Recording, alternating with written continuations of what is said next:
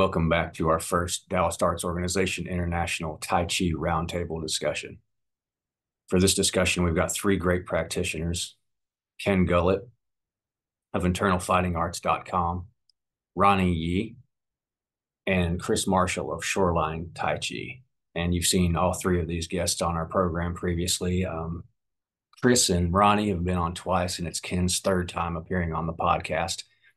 And we brought them all together to share their thoughts on their Tai Chi practice, the current state of Tai Chi, the future of Tai Chi Chuan, public perception, and several other topics relating to the art. It was a great discussion. It was great to get all these guys together in one place and hear their thoughts and watch them interact with each other. And we're looking forward to doing it again. If you'd like to join in the discussion yourself by adding your opinions and thoughts in the comments section, we'd be happy to see those, and we try to respond to all of your comments. Hope you enjoy it. Thanks for watching, and don't forget to hit like and subscribe. All right, everybody, welcome to the DAOI Tai Chi Roundtable.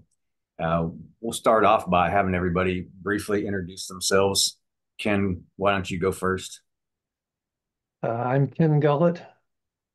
I teach Chen Tai Chi, Xingyi, and Bagua in the Quad Cities on the border of Iowa and Illinois. Okay. Ronnie? I am Ronnie Yi, and I also teach Chen Tai Chi, in particular the Hong method, the practical method. And I live in Regina, Saskatchewan. If no one knows where that is, it's right in the middle of Canada, right above, I guess, Minot for the U.S. people. North Dakota. Okay, and Chris Marshall. Yes, I am Chris Marshall. I am a sixth generation Yang style teacher and the founder of Shoreline Tai Chi in Seattle. Okay, great. So we've got a Chen versus Yang lineup today. All right, so we're just here to talk about some general, topics that concern the Tai Chi community and things that we all have personal interests in. But before we get into the actual nitty-gritty questions, I just wanted to ask everybody, what is it that makes Tai Chi unique, or what is it? I know that all of you have studied multiple martial arts. What is it that attracts you to Tai Chi? What is it that makes it unique? And Chris, we'll start with you on that. Sure.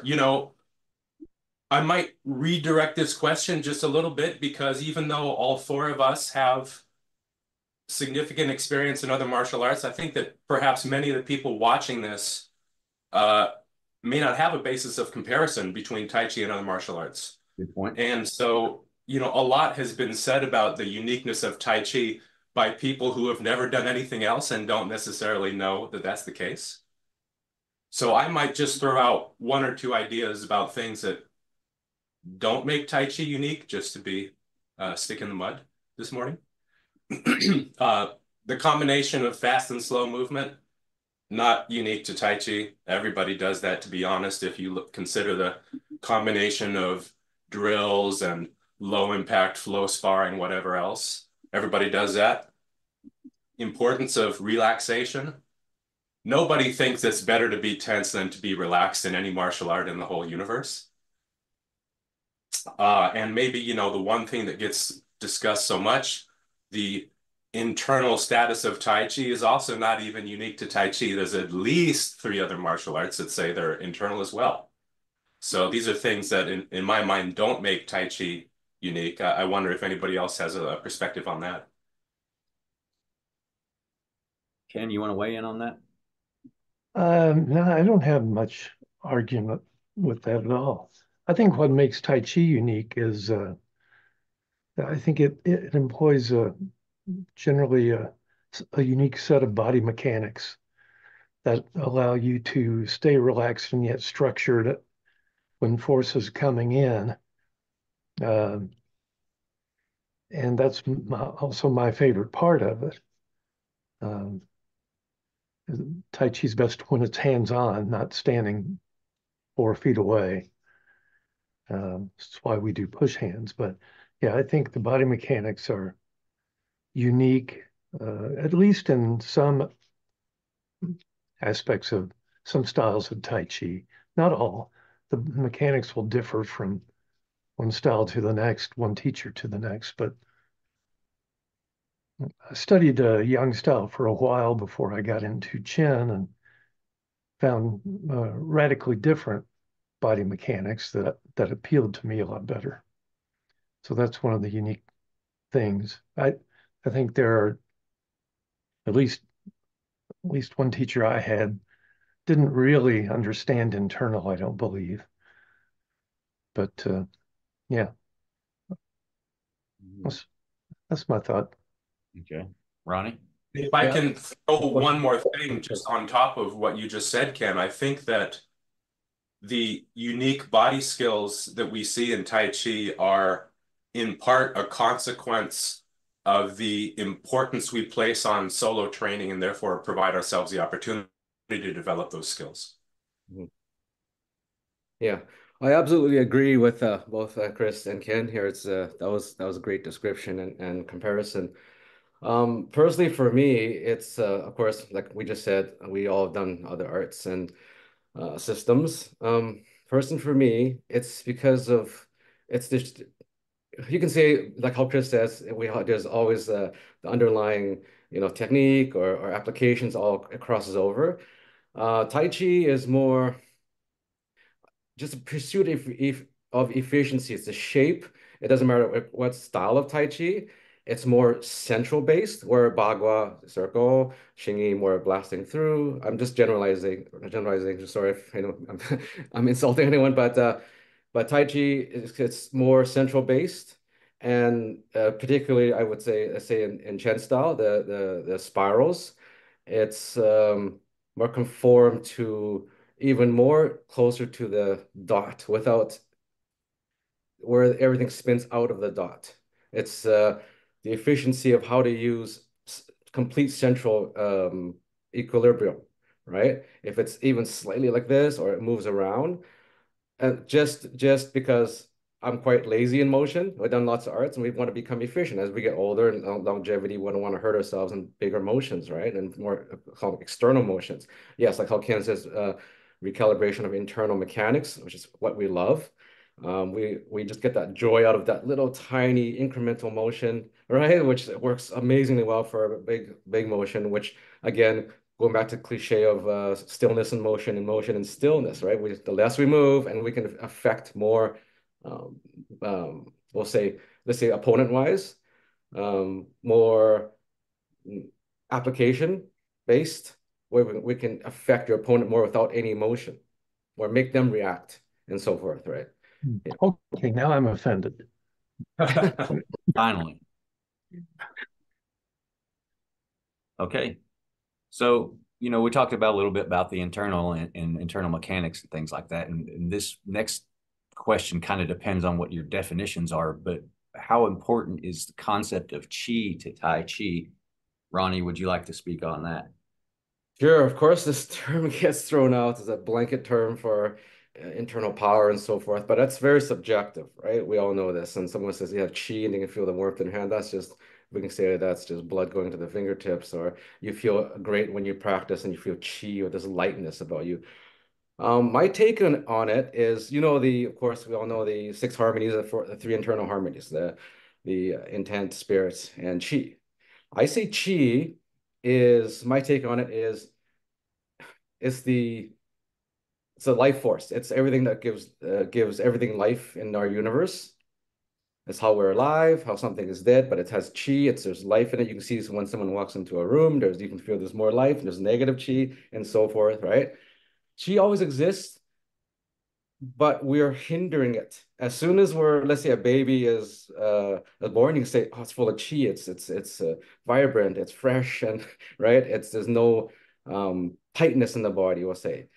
As we get older, there's all this tightness. We try to do a system of martial arts. We try to bring out chi, and so it kind of actually blocks it, I feel. So as we train in our systems, right, whatever system it is, we're actually subtracting. We're going back to the beginning, but with a mind intent skill, right? Because a baby can't do that. It doesn't because it doesn't have the thinking part yet. So as we get into our martial art, chi exists. How can we harness it how can we subtract so we come back to the original form of it? So with spirit and mind intent, this is my take on it again. It's intent first. So I'm doing form, I'm doing motion. I have this intent to do an application or body mechanic. Then as you get better at it, it becomes automatic. You say that person has spirit when they're doing it. Right? It looks amazing. How are they moving like that? And there's power, and they can apply it so well without any emotion. Then I would say chi is the last thing, because once the intention is there, the spirit is there, you can say, I just move transcendently. It's just I have chi. It's like you can compare it to someone who's great at music, singing. When they're that level, that looks like there's so much high spirit there. That's chi flowing through without any hindrance. Chris, thought on that? Importance of chi? Okay, now we're getting into topics that we can start to argue about for real. Okay, great. You know, this is absolutely a core question. And the way I like to dodge this question is just by talking about how the early generation Tai Chi masters looked at Qi. And so I start off by sharing references to the literature, and I think I'll share two of those now. Firstly, starting from Zheng Manqing, who was who was and is one of the most influential Taiji writers in history. And if you look at his book, which he ghost wrote for Yang Chengfu, he says something that is received as quite paradoxical. He says, when I met Yang Chengfu, I finally learned the importance of not using qi, not using qi. And people read this and they say, well, it's got to be a misprint. It's got to be a typo. He didn't know what he was talking about, or let's just ignore it. But this is what he said in black and white. And if we look more broadly at the literature that was generated in the early 20th century, when Tai Chi was really starting to go public, and early generation masters were looking to impart at least some of their wisdom onto their future students. You can look at the topics that they considered to be important, because again, it's written right down in the manuals. And fortunately, with the internet these days, we've got many, if not most of those manuals now available to us in English. So we have no excuse not to look it up. And when we look at those manuals, we see pages and pages and pages talking about how to locate your arms and your legs and your trunk and how to move them from one position to the next. And we see actually very little discussion of qi. It's almost the polar opposite of what modern students would like Tai Chi to be. That's a good point. And Ken, you particularly have a very scientific outlook on life. What's your take on this? Is chi, or is it maybe the question is that what the public thinks of chi is that important to Tai Chi? I don't know. Let me hear your thoughts on that. Well, I think what the public thinks of Qi is not that different from Tai Chi. Yeah. They think of the metaphysical, near supernatural things and kind of separate from reality a little bit. I think you can talk about Qi in so many different ways from a cultural perspective. In China, it's just there.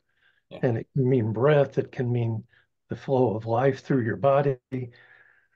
I talked with two men who have spent decades going to Taiwan, and Bill, you've talked to them too, I believe, Tim Cartmel and Dan Miller.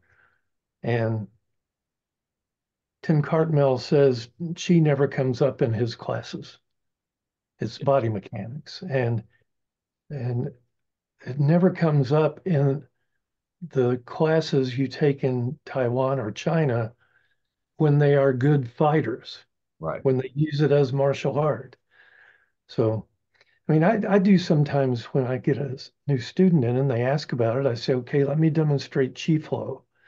And I get in a good structure. I have them push on me and I ground it. I say, let me show you no chi flow. And I collapse my arm and they take me pretty easily. See, there's a difference. There you've got structure. You're using the internal mechanics and line up, and here you're not using any of that intent. So Yeah, I I agree. look at it more realistically. Yeah, I agree with that too. And I mean, Ken Fish, I was talking to him once and he said that when he was growing up in Taiwan, he said martial arts were like baseball was in the United States in the same time period. Nobody was talking about chi. You did these movements and things worked. But of course, like what I think what Ronnie was saying too is that a lot of this, like when we talk about chi as spirit or like passion or intensity or something like that, it's like the difference between a guitar player who's technically proficient, but it's just very cold and unenjoyable to listen to, as opposed to somebody that's like really putting their intent and their spirit into it. So I guess it really just depends on the definition. And of course, chi, like you said, Ken's got a lot of definitions culturally. Mhm. Um, this kind of leads nicely into my next question. Here we can get into some darker waters. When we talk about things like chi and sometimes people from outside the martial arts world or who are just getting into the martial arts world or people in the martial arts world who might not be entirely scrupulous, we start to hear about these miraculous things that can happen. Most of those things can be explained by physics or at least touched on by physics. Something that we see a lot, especially on YouTube nowadays, is what some people term hopping. So when people are like pushing hands, you'll see usually the student will be, thrown backwards or they will hop backwards uh, uh, when the instructor is pushing on them. And I've seen this. We've all seen it. We've all probably experienced it on our own. And there are some funky things that happen when you're pushing hands. Some weird things happen to your body when you're pushing hands with somebody that really knows what they're doing right. Some things that you initially cannot explain yourself. But there's a controversy because we see a lot of this stuff on YouTube and some of it looks very fake. And there's just a lot of armchair warrior debate. So we might as well join the other armchair warriors and throw our own 2 cents in here. What about the hoppers, Chris? What do you think about them? What's this all about? So let me start by saying that I've written at some length on this topic. Anybody watching this can type in "this is why we hop in Tai Chi" into Google, and you'll get a very thorough answer. But to summarize it, people fake things which are valuable. People don't fake things with no value. So there's a long history in Tai Chi of people, let's say, being made to hop and it not being faked. Right. And because people can see this and on subconscious level interpret it as being, oh, very interesting. For that reason, people will fake it. And yes, there's a lot of faking going on. Yes, absolutely. Okay. Ronnie? So, yes, we have all experienced we've all taken martial arts from high level people. That's why when we first started, and you do feel that magic where you just get thrown out without any effort. Yeah. And over time, as we've practiced, we've gotten to a higher skill level. We can kind of explain it through our, we've gotten more skilled. There's mechanics, physics. Sure, there's lots of internal recalibration going on. And so you can go, well, I can now sort of, we're not being boastful, but we can now achieve what that person can do when we first met them 30 years ago or 20 years ago. We have that ability skill level. May not have to be the same, but close to it. So I think let's say I'll just go to two halves to this, right? Is that when we can do it to a student, legitimately do it, and you can feel the fight, and you can recalibrate, dissipate energy, and resend it back, and unroot somebody, and just that perfect point where people get thrown out using their own power, and that's just amazing. So some students, they grab onto that, right? And we, as teachers, we do the same, and that's the problem. So we're trying to give the student connection. So we kind of lock out, or we frame out our body and then connect so they can feel the ground path. So we bounce ourselves out. That was good. And we do the same. We throw them out, do the same thing. But over time, it's almost like, I won't call it brainwashing. You just get used to it. Then some people get so used to it, as long as they feel that connection, they'll jump themselves. And I think I did one with William, the podcast I did last month. I talked about this. I did a workshop in Ottawa where I was working with a Wing Chun guy, I know I didn't do anything. He just jumped 10 feet back, right? And he came back. I whispered in his ear. I feel him reset and ready to launch. I go, stop it right now. I whispered in his ear, don't do it. And he's ready to jump, right? He's powering up. I go, don't do it. I fight back. You need to counter this so other students can see what I'm doing and mechanics of it and so forth, right? And reverse it. As a teacher, I did this to my students at one point. He goes, Ronnie, you need to stop this. I'm not learning anything. You need to put a lot more pressure on me so I can learn how to manipulate the power and how to ground myself. So back and forth. Yes, there's that controversy we see on YouTube where people get jumped. I'm sure these teachers have skill, but their students are now teaching that's why you see the fights with people jumping against MMA. Well, I'm sure we're going to get into that in a moment, but where the student actually believes they can do that, where students are bouncing off them, they go, I must be that good, right? So, and that's definitely the negative side of it. So we gotta be really aware and be realistic, of course. That's all I can say about that. Yeah, good points. Chen, you want to weigh in on that? I don't know. I would like to give a lot of these guys a roundhouse kick to the head. Yeah, I've seen you do that.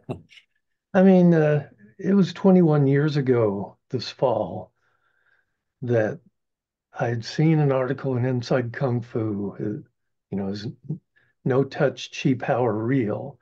And the article said yes, because it was written by the student of a master. I challenged him, $5,000. If you can make me do this, I will give you the money on the spot. And it's 21 years later and not one person. And I've asked some of the guys who make their students hop to do that on me, and no one will do it. But there's a difference in getting a student in the right position and applying pressure so that they fall back or step back and try to get their balance than a student hopping like away like a rabbit. And I just have no patience for it. I think it's dishonest on the part of the student and the teacher. And I just don't think it really can be done. Fair enough. So, I had an interesting experience in DC where I was attending the Quoshu 2 or 3 weeks ago with one of my students. And I met up with a number of great guys, but they by and large they have a very similar viewpoint to what we're airing right here about hopping, which is that you can't make anybody hop, it's not realistic. And so I engaged with one of them and I immediately made him hop. Just immediately. This guy's well known for saying that nobody can make you hop. I immediately made him hop. And I won the guy. He's a perfectly good guy. Sorry? How far did he hop and how many? Well, it was 2 feet, but it was my choice how many feet. There was a wall over there, so come on, let's be reasonable. But it's unfortunate that the Tai Chi community at large is sort of missing the opportunity to discuss the how of hopping at a technical and a strategic level and just discussing whether it can be done or not. Get everybody in a room. Either you can make them do it or not, but if you can make them do it, then we can discuss, let's say, why it matters, which is more, I think, germane to students. Yeah, it seems to have almost become like a selling point for people that are new to Tai Chi, whether or not an instructor can make them hop. And then some of these guys that are out there, like Ken was saying, you've got people where they're sort of like hopping around the room like rabbits, and it's almost goes right in. Ronnie was saying it's all, in some cases it is malicious chicanery. I mean, there's no question about that. But in other cases, it's a question of The teacher is conditioning the student, whether consciously or subconsciously, and the student is conditioning the teacher, whether consciously or subconsciously. And I see the same thing. I'm not to bash Aikido, but I've seen this thing happen in Aikido schools a lot too. If a good Aikido teacher throws you, they can throw you, they can make you go in the direction that you've seen these Aikidos throw go. But a student, in order to avoid bodily damage, will fall in the direction that the throw is going. And eventually that creates this situation where the student and the teacher are conditioning each other, where these, no touch throws and things of that nature happen. And it, I think, ultimately gives the art a really bad name. And I think you Sorry, can, one more thing. Oh, sorry. Go ahead, Ken. we're adults. I assume everybody here at some point in their life has gotten into a fight. You know what it feels like anyway, even if you train with people. Oh, Lost Ken. lost Ken somehow. Uh-oh. Well, he broke the rules and got kicked off Zoom. I cut his mic. it's, Fox News style. oh no. Let me see if I can get him back here. He actually turned himself off.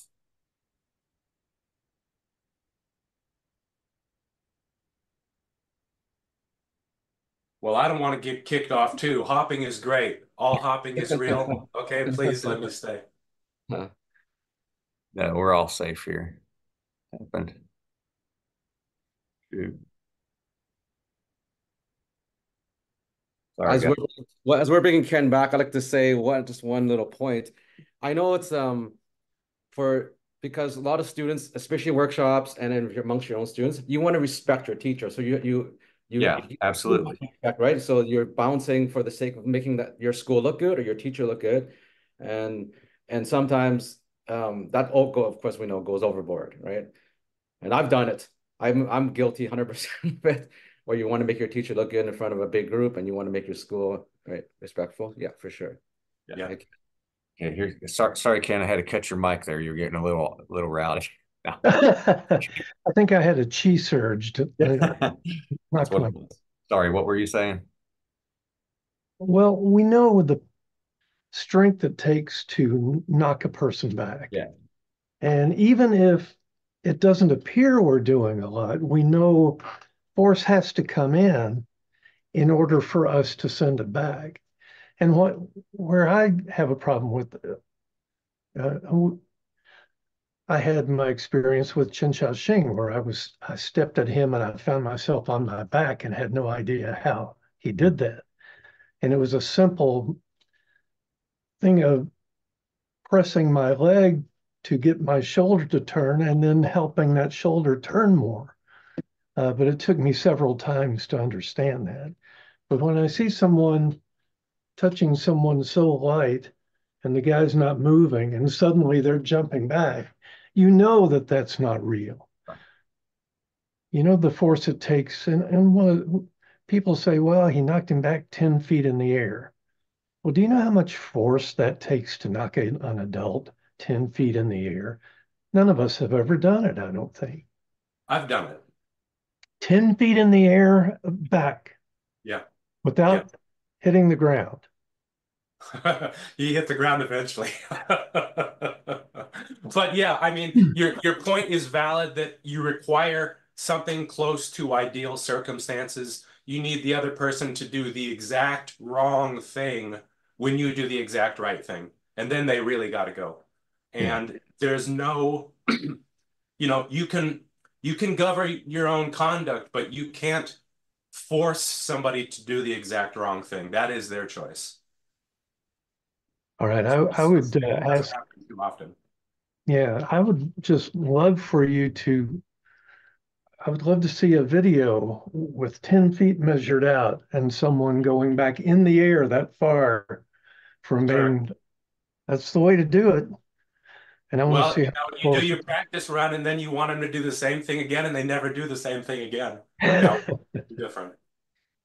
Right. So it's all relative too, right? It's like if you take someone who's a beginner and you're much higher level, it looks like you're just magical, right? Yeah. When two players are the same level and very cautious, just kind of just bounces back and forth, and you both look like you don't know much, right? Because you're both doing the same thing and you're both at that level. So it's all relative also. Yeah, I agree. So, I guess we're kind of going like on a straight path with this when we talk about these sorts of things. Like Chris was saying, the person has to do the exact wrong thing, and you have to be in the position to do the exact right thing. And with Tai Chi, um, in all internal martial arts, we have some forms of pressure testing. And, in Tai Chi, the most common form of pressure testing is push hands. But there are other forms of pressure testing too. I mean, there are people that practice Tai Chi as a martial art where you have a person like actively trying to, take you down or whatnot. And I just wanted to ask the question of each of you: how important is pressure testing to Tai Chi, like to the integrity of the art? What constitutes pressure testing? Ken, would you like to answer that first? I think it's important on any martial art. And one of the ways I have tried to do this is invite other martial artists of other styles into my practices and roll a video and say, take me down. Just take me down. And see how they do that, and then try to respond with Tai Chi principles and methods and mechanics to instead take them down, use their uh, manage their center in a way that I can attempt that. So that's how I try to pressure test. And with my own students, we don't cooperate all the time, and that's a good thing. Yeah, I agree. It's necessary, or at least I think it is. Ronnie, what do you think? Oh, definitely. It's so important, especially if you're doing it Tai Chi as a martial art, you have to pressure test it. And and it has to be applied just like any martial art, incrementally depends on the person's skill level, right? And see, as instructors as we are, we can we do, I don't care how you look at it, there's points where you've done workshops and you got pressure tested in amongst your own students or people have come in to challenge you. You do get a bit of a, we'll call it a glitch, but you learn how to recalibrate and you get better. That's how we get better. We're not magically sitting up here. So pressure testing is utmost important. This is how you validate every motion. But if you can take your basic fundamentals of dissipation, ground power, expansion, and so forth, and like how Chris says, the angles, and you get the right person, right place, and right time, that's just pure precision. You're always, and we're cutting hairs now, right? You might be this good, and then you cut a hair, right? You cut it right down the center and in quarters. We're getting to that point where we're just right in the middle of that space, being able to, right in a teeter-totter space, right in that dot. So being pressure testing, yes, it looks chaotic at first, but it looks magical when you can get the Tai Chi principles, will say, into that spot, like a headlock or even a takedown or something very chaotic, right? A punch. But that's where I think as internal martial arts, especially Tai Chi people, where we get the most joy out of that just getting that little bit every time. So yeah. Chris? Let me share a short anecdote and then circle around to the question. So before I got professionally involved in Tai Chi, I had a career as a software engineer. And testing is extremely important in software engineering. We might build an individual software module, test it extensively, stick another module on top of that, test the new subsystem, add more, test it again, get an end user involved, test again in a different way, put it under some extreme environmental conditions and test it again. So much testing. Testing is fundamental. And if you were interviewing an engineer and you said, how do you test your stuff? And they said, well, we pressure test it at the end, or even in the middle, you'd say, thank you very much for your time. Don't hire this guy. It's no good. So this idea of pressure testing, actually, it drives me crazy because it typically seems to imply that testing is something you do near the end by getting somebody else involved and just see whether it works or not. Whether it works is really the lowest level of testing. And, you know, when I was learning Tai Chi for, I don't know, the third or fourth or fifth time, depending on how you count it out, there were so many tests involved, it really would boggle your mind. And this is before you ever touch anybody, just in the performance of the form and how you carry your body. Dozens of tests. And if you can't pass those tests, let's just say the teacher's satisfaction, there's no point of doing push hands or trying to apply on some other martial artist. You've already failed because you haven't got the gung fu. And so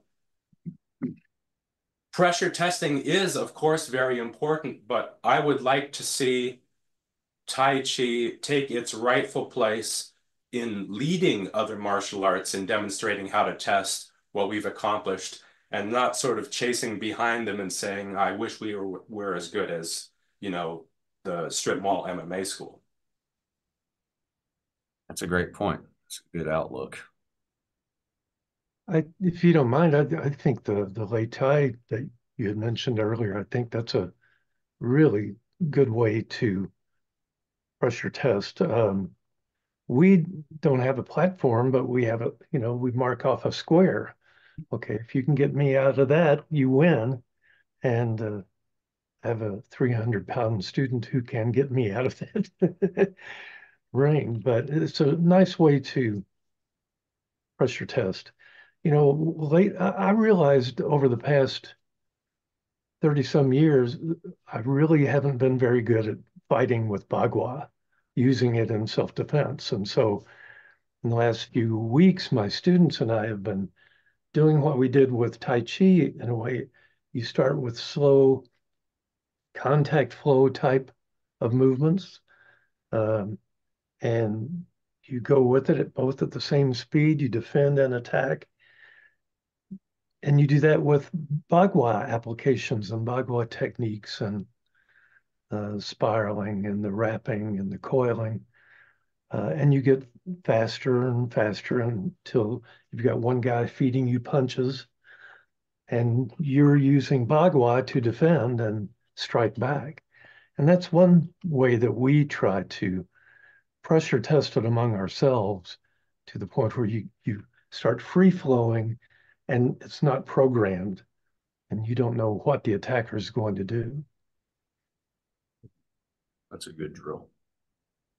So where does competition come into this? I know Ronnie, I'm not sure about you, but I know Chris and Ken competed quite a bit. Is competition is that important as pressure testing? Yes, definitely to a certain degree because there's no complacency, right? Being that this person in front of you is going to do this, it's trying to take you out. Yeah. So again, go back to what even Chris and Ken said. Depends on your objective, right? So let's say we're talking about competition right now. I have pushed hands. I've competed in China in '96 in the early '90s against one of the top guys in China, right? I walked into the room, their legs are the size of my waist. Right. So I was like, what is this happening? I don't even know how to push hands that well. And he just tossed me to the walls. But I'll tell you that I'll tell you right now, at the time when in 1991, when I was pushing hands from the top guys in China, I'm thinking, this doesn't feel like in my mind to what Tai Chi is, like that soft and magical motion, right? This guy's tearing my shirt off almost, and I'm tearing his shirt off as I'm pulling down, but yet he's supposed to be the world's best, right? And so getting back to that, I felt even at the time, I thought, oh, my high school buddies who wrestle can probably take this guy, right? So not putting it down, of course, it's evolved now. People have gotten better at Tai Chi mechanics and so forth. And so in competition-wise, the objective, of course, depends on, is it one step? Is it just freestyle, free flowing? It trains a certain aspect of it, that initial interception, we'll say, right? It's not a finishing. We can't say you're finishing the person on the ground or anything like that, or knocking them out. But the initial being able to dissipate force, take it, all those things are happening all at once inside that little pocket, right? And I think it's very important to just for that initial contact and to play and dissipate and get out of that situation. But to be continuous, because competition is like, well, this happened, there's a point, you have to stop. And again, nothing wrong with that. It's great. I think every aspect of it, whatever you can build competition-wise, free-flowing, freestyle, if it goes right to the ground, every aspect of it, incrementally, it grows your Tai Chi. But again, I have nothing bad to say about it. It's a great place. It's a great stage to develop a certain aspect of your Tai Chi. I agree. And I think forms competition actually comes into that too a little bit. I think that can be seen as a form of pressure testing in a way. Chris, you are famously into competition. Let's hear your thoughts on this. Yeah, and I have a lot of bad things I could say about competition, but I want to focus on what's important, which is that overall it's a good thing. And it's more than a good thing, it really is essential. It's not optional, it's essential. And when I say it's essential, I don't mean that you need to go to a large public tournament and put on a show in front of judges and then try to get a medal. That's one form of competition. But if we're being frank and honest here, push hands is 100% competition. You're trying to get the other person to do something they don't want to do. Right. They're trying to do the same to you. This is competition. And, to the extent that early masters said that push hands was essential for Tai Chi and you can't understand it otherwise, they're saying that you have to compete. It's same meaning, different words. Great. Ken? Compete quite a Yeah, bit. I love competition. Unfortunately, by the time felt like I could have competed in Tai Chi tournaments for push hands, I lost a lung and got to the age where it wasn't quite as feasible. But I did compete a lot, and I would take my internal forms into open competitions with other styles. And I just thought it was a great way to showcase the art. And especially here in the Midwest, where you can do a Bagua form. I didn't get a medal, but I wanted to show it. And I asked the judge afterwards, what did you think? He said, I thought it was cool, but I had no idea what you were doing. I said, yeah, I know. That's why I did it. So, but the Xing Yi does really well, even against karate and taekwondo. Chen Tai Chi can if you put the Fa Jin right throughout the movements. It wakes them up. But yeah, forms competition, sparring. Uh, I really believe the sparring competition, even if it's regular tournament sparring, punching and kicking, can prepare you mentally for strategies you would need in a self-defense situation.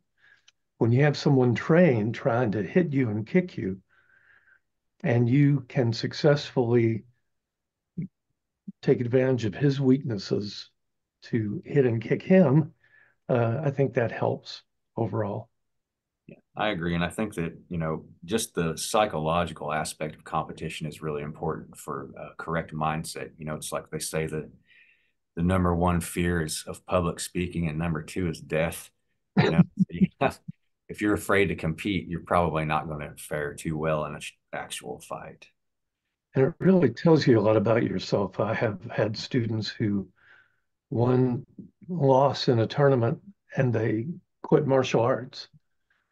But the ones who are meant for martial arts look at that defeat and say, how can I get better? And they continue to work at it until they do.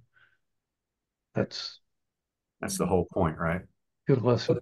Yeah, it depends on the objective of your school, right? If it's just forms and health and rejuvenation, great. If you're talking about as a martial art, and we all know this, there's schools that are people are very delusional, where they're good at one trick pony motions and push hands, where there's awesome. You just do this to me every time, like you feed me this power and I can throw you across the room. But yeah, like Chris says, it's essential that pressure testing, and then like William, you said, it's that psychology of it. You gotta go into the fire. If you don't feel that, you're gonna get delusional. You think you're gonna back to what we said earlier. You're gonna be one of those people that just touch people and my students fly away, and I'm that good, right? And I think that, something that I tell my Xingyi students is that, yes, you can study Xingyi for health, but the more you study it like a martial art, which is what it is supposed to be, the healthier you will become. That you have to practice it as it was intended to reap the full benefits. And I think, pressure testing and competition are Mhm. on the pressure testing and the competition line. Chris, do you think that the current structures that are in place in competition are adequate? Do you think that No. Okay, let me hear your thoughts on this. What's Sure. something that can be done specifically to improve, like, let's say, push hands competition structure? Yeah, well, let me answer something else and then come to that one. So, addressing both this and the previous question, form competition is really challenging because often you don't have any objective standards going in to know how you're going to be judged. All you know is that the judge does a different style than you. Maybe it's a little bit different, maybe it's very different.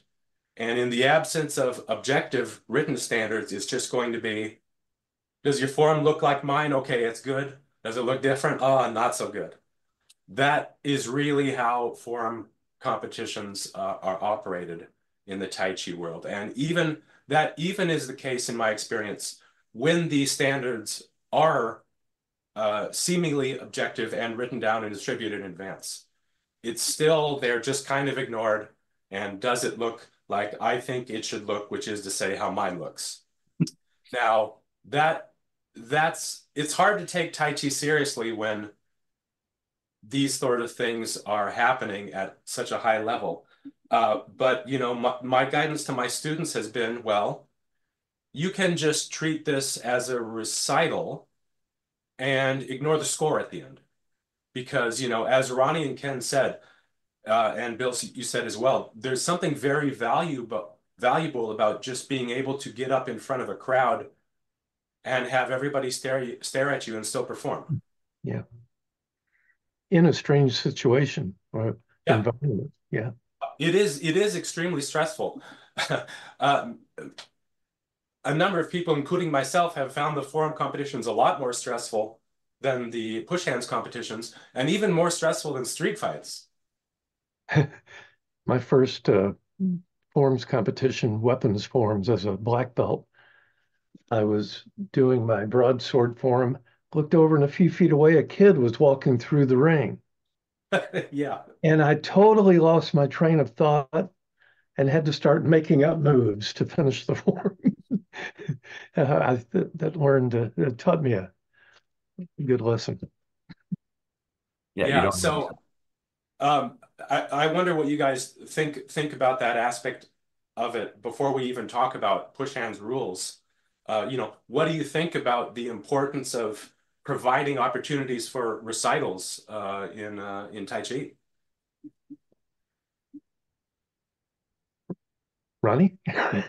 I'll start first. Yes, that's definitely.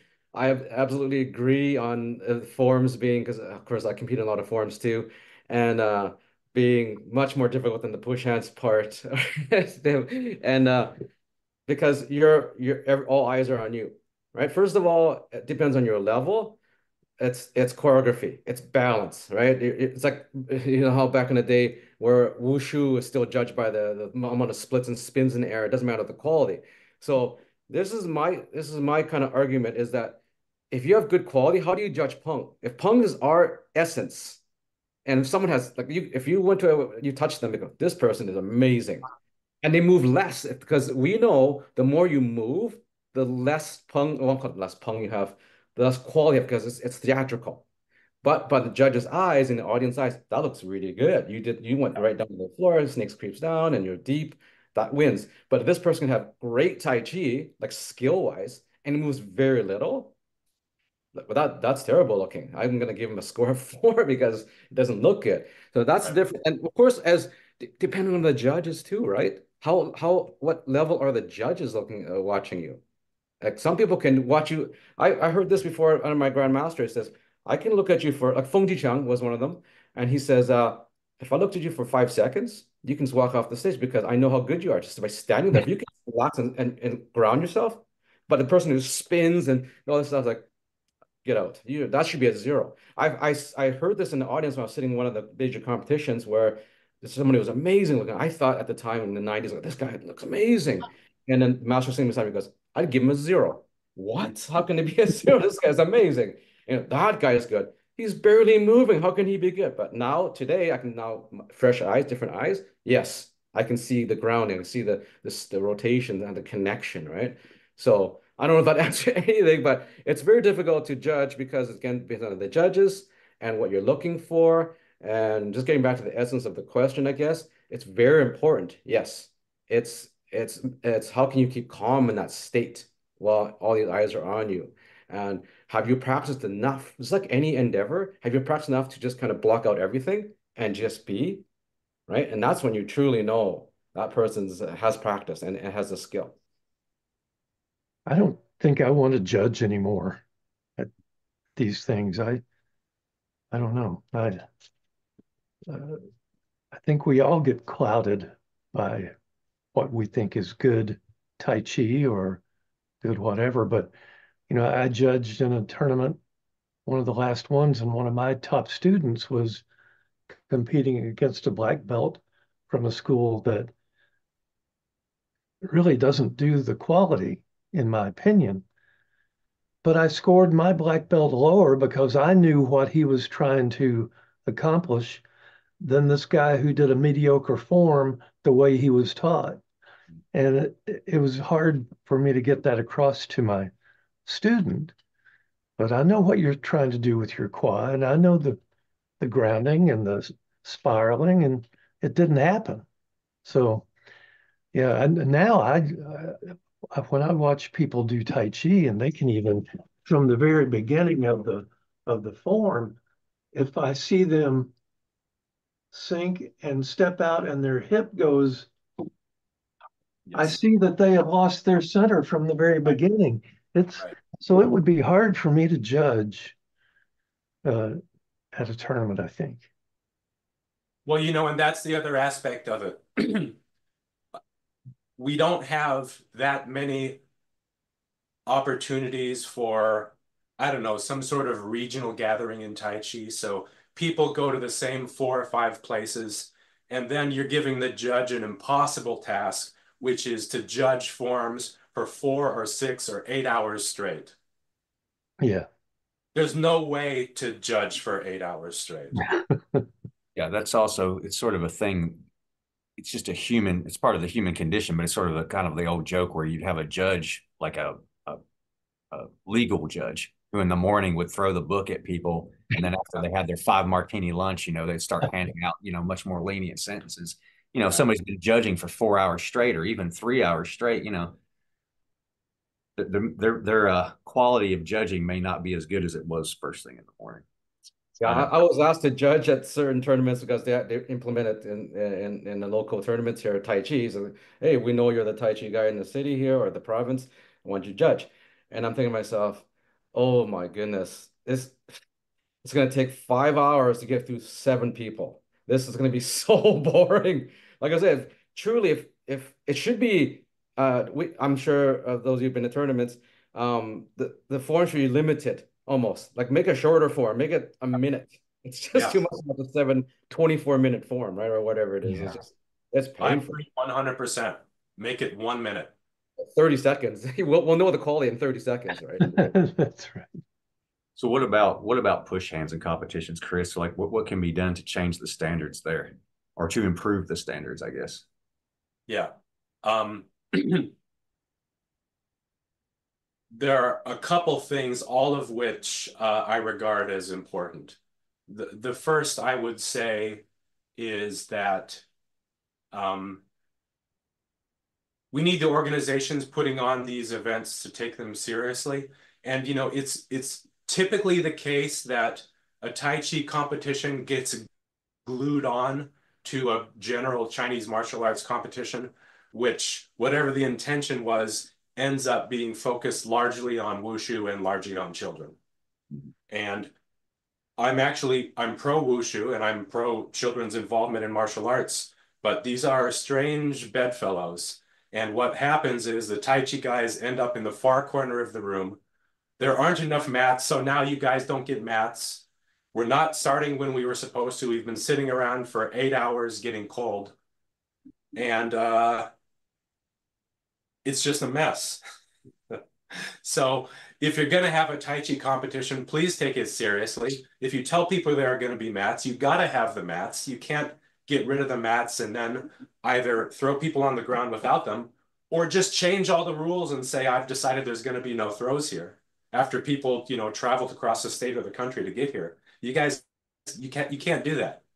You can't put a table right on the edge of the event and then say, well, don't throw them into the table. Come on, guys, get real. Hmm. I've seen all these things and much worse. But, aside from that, what I really want to see in these competitions is a rule set that people outside of Tai Chi also find interesting and that gets them a little bit fired up for a friendly competition. They say, let's go in and beat Tai Chi at Tai Chi's own game. Because this is one of the ways that we stay good and get better. That would be exciting to see. And I think that's part of the image problem that Tai Chi has, maybe amongst martial artists, maybe not amongst the general public, but yeah, for sure, maybe some better standards. Yeah, it really is the case that the rules can be tweaked to try to make Tai Chi look good, which is not what we want. It's not sustainable. The rules should let the best man win, in short. And so when you say something like, well, I don't think there should be grabs in Tai Chi, therefore there's no grabs in this competition. I don't think you should have to touch somebody's legs, therefore nobody's allowed to touch anybody else's legs. This is just insanity. There's no way to become a competent martial artist when you start making up these arbitrary guidelines. I saw a push hands competition in Chicago, and the competitors would, and the judge would stop. No, I don't want to hear that sound. So you couldn't even do that on somebody's chest. Wow. Interesting. Yeah, it's difficult to have a real competition under those circumstances. Okay, so talking about pressure testing and competition and things of that nature, I wanted to ask everybody their opinions about Xiu Xiaodong, the patron saint of Tai Chi. No, just kidding. Yeah.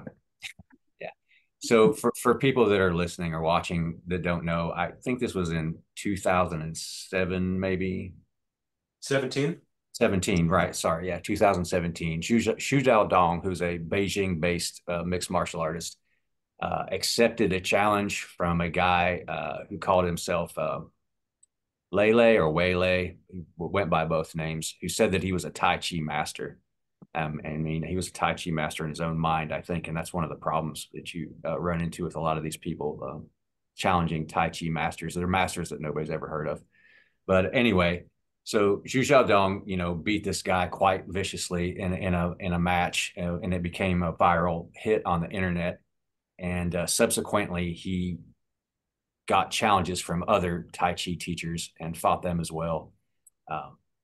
Different people have different opinions about this. Some people think it's a disaster for Tai Chi. Some people use it as evidence that Tai Chi doesn't work in a fight. Other people thought it was good for Tai Chi. So I wanted to get everybody's opinion on that. And Ken, why don't you let me know what you think about this first? I salute the guy. I'm disappointed myself that more Chen style people haven't uh, gone in to accept his challenge. uh, but I think you should be able to defend yourself. You might not win, but you should be able to at least not have it end in 8 seconds. But yeah, I think he did us all a service. Okay. Ronnie? I'm in all directions with this one. I believe it's as in it, yes, it was good he did that, but unfortunately he did it in a kind of a disrespectful way. But after post fights is most almost disrespectful, where he's quite belligerent. He's yelling and how terrible Tai Chi is. You know, we could have done it in this way. Well, let's go into a room, we'll challenge and bow out, right? Versus I smashed you, and he's quite loud and vulgar almost. And but at the same time as yes, it was great that he did that. It kind of took away the delusion of a lot of people who thought they're good at what they do. Same time is that depends on what you're see Tai Chi. If you talk about self-defense as Tai Chi, you're not standing toe to toe with someone either. You're not gonna go, hey, let's fight, and you're a boxer, MMA guy. I'm gonna use my Tai Chi. That's why I'm on the other side of it too. It's like, yes, you should be able to pressure test and test your Tai Chi out, but Tai Chi was not made to go, let's go toe to toe right now. Maybe, you know, modern day Tai Chi, even like toe to toe. But it's good to be tested. That's why I'm jumping back and forth here. If your Tai Chi was, you know, at a good state, you should be able to handle yourself, like Ken says, not just get crushed. But at the same time, it's very disrespectful by his means, but it also opens people's eyes. So I'm on both sides. It was great that he did it, but maybe you could have done it in a more respectful way. And Tai Chi people's eyes have been open now, or internals, not only Tai Chi people, the traditional stylists eyes have been open. If you don't mind me interjecting, I'd like to, uh, if you were living in the 1800s and had been hired to help defend a village, and the bandits or rebels came in and you started fighting them, there's not a lot of difference between that and going toe to toe with someone that's going toe to toe, just in a more real, life-threatening situation. Right. That's what right when I said that, I knew that's what I said in modern times. We're not trained to go toe to toe. Yeah, I knew it when I said those words. I go, no, it was made to, it's a martial art. I get it. But if Tai Chi is in that state where we're supposed to go toe to toe and we're trained to do that, you train to do that, right? And these guys apparently haven't.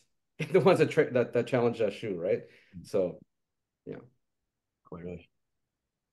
Chris, what are your thoughts on Xiu Xiaodong? Oh, I've got a lot. I've got a lot to say about it. First, let me say that Xiu Xiaodong happened because nobody in Tai Chi was willing to do what he did. So he came in as a martial arts enthusiast and wanting to, I think, create a better future for everybody, even at some level for Tai Chi, because you have to care about Tai Chi before you're even caring enough to debunk bad Tai Chi, right? So we have to acknowledge that, first of all. A lot of the discussion that's taken place around the consequences of Xiu Xiaodong has been projecting, I think, fantasies about what happened. So maybe we could straighten out some of those real quick before we talk more about the consequences. As I understand it, it was not exactly that Xiu Xiaodong challenged Wei Lei. I think it was more mutual. They had a disagreement about whether Wei Lei could instantly break anybody's chokehold. Xiaodong said, no, it's not possible. Wei Lei said, of course I can do it. I'm the big master. And, so that escalated. And, after that happened, some people were saying, oh, Xiu Xiaodong, how could you beat up this weak old man? They're about the same weight, about the same age. I think maybe even approximately the same experience level, although doing slightly different things. So we can't call it bullying, although many people have tried to do that. What else have people gotten wrong about Xiu Xiaodong? Oh, the idea that Wei was a self-proclaimed master. Actually, he was not a self-proclaimed master. Some other people told him that he was a master, and he went along with it. And this is something that Tai Chi people love to do. They won't say I'm a master. They say, "Hey, could you call me a master?" Oh, look at what he said. He said I'm a master. It must be true. But I'm very humble. And so, the story that we've been told is really not what actually happened. But in short, I agree with what Ronnie and Ked said. Look, he was telling the truth. He was more right than wrong.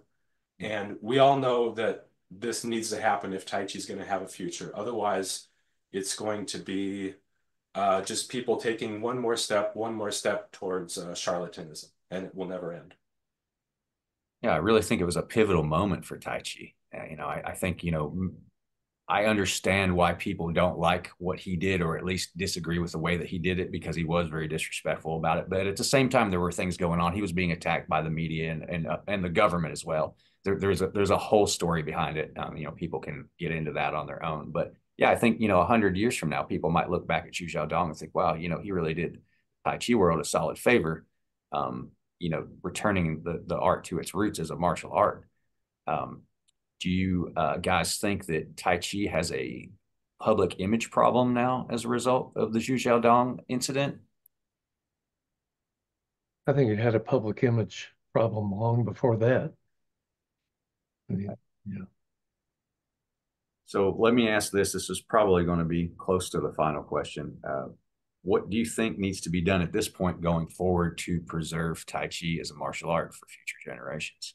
Ken, would you like to speak on that? Oh gosh, that's a good Huge question. I don't know. I think it depends. I don't like to impose my view of Tai Chi on other people. There are people who teach it for fitness and health and to help elderly people move, that sort of thing. And I do too, as far as the inner calm, the centering, the philosophical aspects of things that are attached to Tai Chi. And getting older, the elderly part's starting to creep into it keeps me moving. But uh, I there doesn't have to. This is a hard one. See, you start putting Sorry, your Ken, I put you on the spot. you start putting your own personal biases into it. But Sure. It's human condition, right? it was created as a Tai Chi. I think you can either practice part of the art or practice the entire art. Right. And if you do that, the entire art, there has to be some self-defense, knowledge and ability and pressure testing and putting it out in public, which is why I used it in the tournaments in the Midwest. They had the image of Tai Chi as old people moving. Right. I took it into their tournaments and showed it was a martial art, plus Xingyi and Bagua. So I think we need to do that more in the public eye. Ronnie? Yeah, of course, because stereotypically I absolutely agree with you, Ken, with everything you just said. It is a tough question. If you're doing it as a martial art, you got to train it as a martial art. But if because right now the world knows MMA and talks about that as the fighting part, and it's instant gratification. You take that for 3 months and you're not bad, right? You take Tai Chi for 10 years, you still can't even stand. So as a martial art, if you want to train it as a martial art, you'll get, as a teacher, you'll get those few students who want to train it, but you have to tell them it's going to take decades to get quite good at it, right? Like to that level, say, of course you can, get good at push hands and so forth and strategize and all that. But right now, most people who come to Tai Chi is for health, right? Like I have tons of students come, hey, I didn't know it was a martial art. As soon as I say do this and just connect, hey, that's too much pressure. I thought it was for health, right? But if you already, if most of us here know that once you really get into the martial art part, it's pretty gritty, um, it's chaotic, right? And then trying to make it elegant. How do you turn the chaos into elegance? And that's what we're pursuing. And it's a long game, and it's a journey where there's no end, right? You have to tell people this, that you're not going to go to a tournament and you're not going to beat up anyone, you're not going to do this or that. But in the meantime, I would say, if people want to join for that, great. You're not gonna pull anyone in. You're not gonna impose and say, hey, this is a martial art and I'm the deadliest guy there is. No, you can't say that. If people want to come, they come, and it's their own views, right? And we can't make people change their minds. And right now, I don't know, with, like I say, like Chris says, with the tournaments and all that, because Tai Chi's being put into a corner. I know I've been to all these tournaments, like there's Tai Chi by the bathroom, right? Being competing aside there, whereas watching wushu and all these other karate things over here, breaking boards. Yeah, it's we have a long road. If you want to do it as a martial art and make it popular as a martial art, we have a long road. Um, but us people here right now, if we can kind of figure out a way to evolve it to make it more popular in that sense, that's great. And I'm all for it. But right now, I'm just kind of just sitting here and just teaching, and I'm enjoying it for now. Fair enough. Chris? Yeah, this is a really difficult question. Would you mind repeating the question one more time so I don't go off on too many That's what tangents? it was. Yeah, I was just saying that what do you think needs to be done at this point in Tai Chi's history to preserve it for future generations? Yeah, yeah. You know, I think there is a tension across all human arts at the intersection of art and commerce, where you've got a certain population that is super interested in developing skills, and then you've got another population that is very skilled in making money. And the people who are skilled in making money will tweak the definition of what the art is to become more successful. And then as a consequence of their actions, people will get a different view of what the art really is over generations. And you know, this is to some extent inevitable, but I think that we need, as people who really care about the art and the skills, we need to contend with people who care a little bit less about it, or who would like to redefine Tai Chi for their commercial convenience. Yeah, that's a fair point. It's a good point. You know, if We can't bow out of this fight, or we'll just have more Xiu Xiaodongs embarrassing all of us. you know, in the past few months, I've had a kind of an epiphany from things I've read and people I've talked to, that somehow maybe some of us, including myself, have gotten off into thinking if we get together or practice and do uh, the long form, Lao Yilu or the 108 in Yang, that we're doing Tai Chi, when in fact, I've become more and more enlightened to the idea that it's a collection of techniques. That's all a form was, to help carry the techniques forward and when people couldn't write or read. So I'm starting to break down the techniques in a movement, drill those so that it gives the form more meaning, more intent. And that's true in Bagua. Uh, a lot of old traditional teachers taught by first you learn the individual techniques and you drill them and drill them and drill them.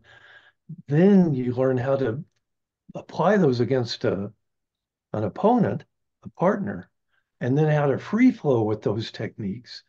Then you put them in the form. You learn the form at that time. It's a really interesting idea. And I'm starting to change the way I teach based on that. I think the way that you present it to the public definitely has a lot to do with, obviously it has a lot to do with the perception. Yeah. But I just wanted to throw my own 2 cents in here, kind of step over the line. And I think we've talked about how, the general public has this perception of Tai Chi is like Ken was saying, it's like it's a exercise for elderly people to do in the park, which it's great for. It's great for a lot of things. But when I was growing up or when I was a teenager, I studied a lot of Japanese martial arts with guys from Japan that grew up in Japan, went through the Japanese school system. They were required, it was mandatory that they take either judo or kendo in high school, and you had to take one. And I just thought, it would be great if we had something like that in the United States. And I mean, it would be a really hard sell, for something like, Xingyi in a public school. But I think Tai Chi is just the type of martial art that you could sort of sneak into the public school system, and by doing that, start to educate people at a very young age as just to how versatile this art is as a martial art, as a health, exercise, things of that nature. I think a lot of the preservation has to do with getting them while they're young, I guess, getting people while they're young and getting them to understand what Tai Chi actually is. Don't show the yin yang symbol, because when my daughter was in 8th grade, they accused her of being satanic. He's a Satanist, yeah. That's how they get you. Yeah, that's a story for another time. But yeah. So, does anybody have any closing words here before we wrap things up? I think we touched on some pretty good subjects here. Nobody got their feelings hurt. Nobody got a black eye or anything like that. Well, then we're really not done, are we? We failed. Yeah, we'll definitely do it again. So yeah, and I was going to say to all of you guys, if you want to do this again and you think of some topics that we didn't get to touch on or didn't get deep enough into, please let me know, and we will definitely do another round of this, because I certainly enjoyed it. I hope you guys did too. It was great hearing. I did too. I'd love to explore more of the similarities and differences between, say, Yang style and Chen style sometime. That's actually would be like an entire discussion by itself. But yeah. Interested in that too. That'd be really good. All right. Well, yeah, we'll do it again then. Guys, thanks very much. And, I'll put links to all of your schools and platforms in the description for this video, and I'll let you know before it airs and everything. Okay. Good to meet you, Chris. Thank you so much. See you, Ron. Thank you. All right. Thanks a lot, guys. Thank you, Bill.